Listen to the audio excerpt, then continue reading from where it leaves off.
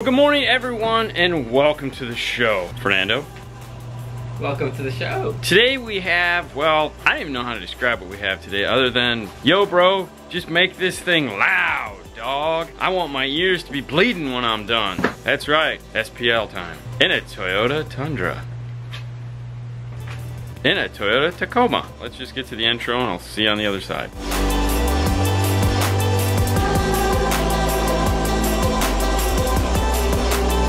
So we had done a F-150 for the person, I know, right?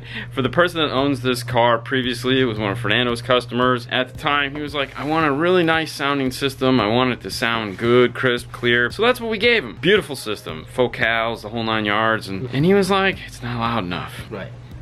Wait a minute. You said you wanted it one way and now you want it another. Well, right. So there was some confusion there. This time, you got a new car. He's like, no confusion. I want my ears to bleed. Exactly. Fernando put him together a system. Do just that. I bet you guys are dying to know what it is. So let's dig right into it. Take a look at the equipment we're gonna be putting in it. First up, we're gonna be going with some Hertz SPL Show 6x9s. We talk about these things a lot. These things are super duper loud. It's got a neo magnet. We'll take a closer look at it once we get to pulling the factory speakers out. They make a matching 6.5-inch coaxial. For the command center, we're gonna be going with this big boy here, 10 inches of fun. The DNR 1007 XR. He wanted GPS built into the radio. This has it. Tweeters up in the dash. The ST25 Neos. This is what's gonna make his ears bleed. For amplifiers to power all this and make it just like, ah, we're gonna go with the D 4.800 and the LC 1.800. We'll get to what that's going to power in a minute. But you're going, wait a minute, why are we doing a DSP? Well, we want it to sound good. We want to be able to EQ it. We want it loud, but we still want it to have some ability to go in there and tweak the settings and make it sound phenomenal. So we're going to go with the DSP. For subwoofers, Fernando sold him a set of the Rockford P3 shallow mounts because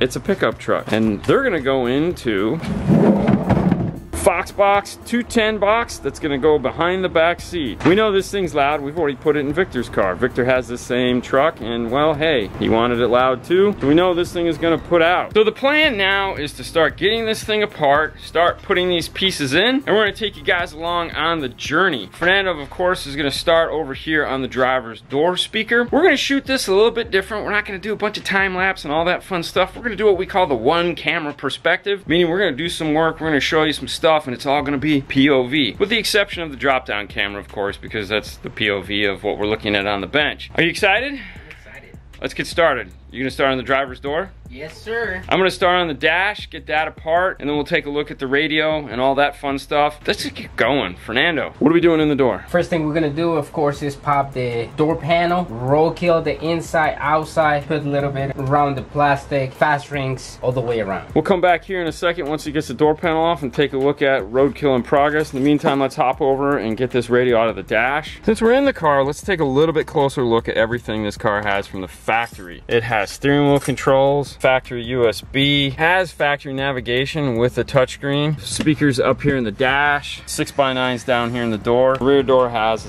6.5. There's also a nice backup camera from the factory here too. So we of course want to retain all those factory features that are built into the radio, and we're going to fill all the holes where the existing speakers are. Because we're going to be doing super loud tweeters in the dash, coaxials in the door, time alignment isn't on the table. Specifically, he's like, I don't want it time aligned, I want it loud. Not that you can't time align and make a system loud, you can do amazing things. He had it in his previous car and he was like, I don't like it. And we're like, okay, no problem. As we said before, time alignment is not for everybody. Some people are just used to sound coming out of that side, sound coming out of this side, just sounds like a sound grenade going on. He likes that. We're just gonna make that sound the best that we possibly can. Get this radio out, which I do love this two-tone dash. What do you think, Fernando? Oh, I love it. I know, honestly, cool. That's and actually matches the SPL show speakers. It does match the Hertz, so this is gonna be kind of cool. To get this out, put your hands here above this grill, knuckles on the dash, and just kind of pull and push at the same time, and work your way towards the steering wheel. And then the whole piece just comes right out. Thank you. 4 10mm bolts will give us access to this. It is. Dude, this is crooked. Yeah, it is? Yeah. Why? Look. Remember how like it sits flush and this one side is always in? Look, it's crooked. Look at the distance between, this fans out towards the driver. Okay, so that is made to do that. It's made to do that. To actually like so the glare or something. The kit is straight, not realizing that the factory is crooked. One of the things that we've noticed when doing these installs is that this side of the kit is always pushed in further than this side. We've never really paid attention to it until just now. We've always just fixed it. But the factory radio is actually not straight with the dash. It's shorter here and longer here. 1/4 inch. Hang on. Is it 1/4 inch? Yeah, it's like 1 1/2, 1 7/8. A little bit more than 1/4 inch. Because we always use like 1/4 inch and a piece of foam and that shims it out properly. If you get your radio put in and you're like, hey, wait a minute, this side is in further, you need to shim this side. An oversight on the kit manufacturers. Remove the 410s. Pull the radio out as far as you can. Put a cloth underneath it to protect the car. Start unplugging all the plugs. And there is a bunch of them on these radios. Our USB was actually caught on a piece of metal in the dash. That's why we couldn't get the radio out that far. As far as dash cavities go, there's plenty of room inside this dash for everything you're gonna be doing. There's room down here. So this is actually an install-friendly dash for sure. The next thing I wanna do while I'm in here disassembling is get this speaker out, because I'm gonna need to make brackets to house the new speaker in its place. When removing these handles, this seam is really tight. Can't tell you how many times we've been in cars and we can tell somebody's removed these. We use this. This is a metal panel tool. It's really thin here on the top. You can buy these at mobilesolutions.com and it will make your installation so much easier because they'll fit right into this gap and easily pop the panel off. Most of the bolts you'll find in this car are 10mm.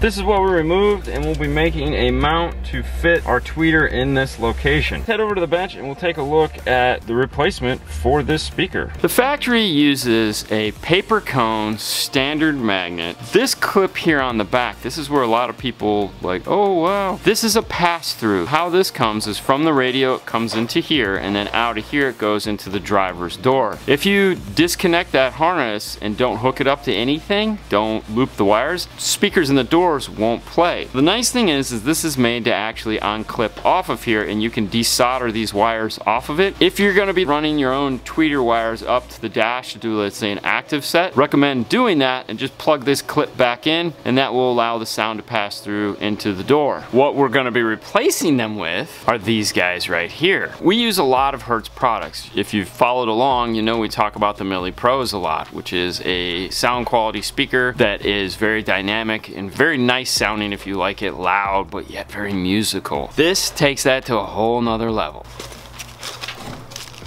Inside the box, we get some grills and some mounting rings. These grills are designed to push up through the mounting ring like this, and this is threaded so it will twist on. There's 2 passive crossovers in the box. And then the music maker itself. Man, it's like shiny black abyss of sound. If you look at the picture, this looks like a lot of other Neo tweeters that I'm sure you've seen, but now that you actually see it up close, you can tell it's a little bit different animal. This does unscrew, and it gets you the threaded top that you'll see on a lot of the Bullet Neo tweeters. There's 2 gaskets, as well as a top fitting and a bottom fitting, and of course the grill fitting. Basically what that means, if you have the depth, you can put this on there and it will look just like a normal tweeter in that panel. The back of this is where it totally looks different than what most of the Neo tweeters look like. It has this heatsink style magnet back plate here. You don't have the typical 2 screws that this would normally have to go over it. It's a really nice and well-built looking speaker for sure. And then buried in the deep of the box, we have these 2 grill tools. And what these are used for is there's a little slit right here and there's one on the other side. This goes in here and you can tighten it and untighten it with this. It has rubber undercoating on it.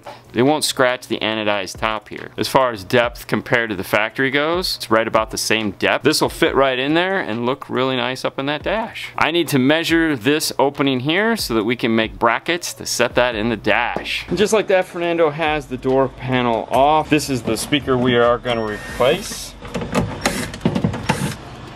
Thank you. Let's head over to the bench and see what this is and what we'll be replacing this with. A lot of people would confuse this as a 6x9, and for the most part, yeah, the inside area here is a 6x9, but you'll go out and you'll buy a 6x9 and it's not gonna work. It's not gonna bolt into place because of this big plastic bracket here. We are gonna be using a 6x9, but to get that in, we're gonna use these, the Metra 828146. But let's take a closer look at the speaker. This uses a little neo magnet here on the back. It is full plastic construction. This is usually where this fails, is this neo magnet glued onto this speaker. We've seen these where these have broken off and they'll actually be stuck on the back side of the door. When you close the door, they'll just like fly and you'll hear a tink and then you have no more sound. It uses a cloth surround and a paper treated cone.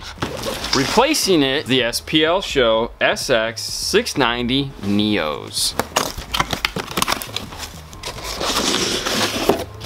They do a wonderful job on packaging. They come with grills over the top of them so that you don't destroy the tweeter array. This is what you call a three-way. Why is it a three-way? Because there's 3 speakers inside of here. You have the big mid-bass here, a smaller, higher frequency tweeter, and then a bigger, lower frequency tweeter. These 2 tweeters will come together and make a beautiful sounding, super loud tweeter array. You flip it over and you see this little tiny magnet on the back. It's a neo magnet, which is the name. Over here on the end, this wire coming out to the tweeter, that means if you wanted to, you could bi-amp these by simply cutting the wire here, soldering on a new connector, and you could run these active tweeter and mid-bass. We won't be doing that on this install, but you can. Fiber pulp treated cone, a rubber surround. These are cloth dome tweeters. Looking at the 2, yeah, we're definitely doing an upgrade here.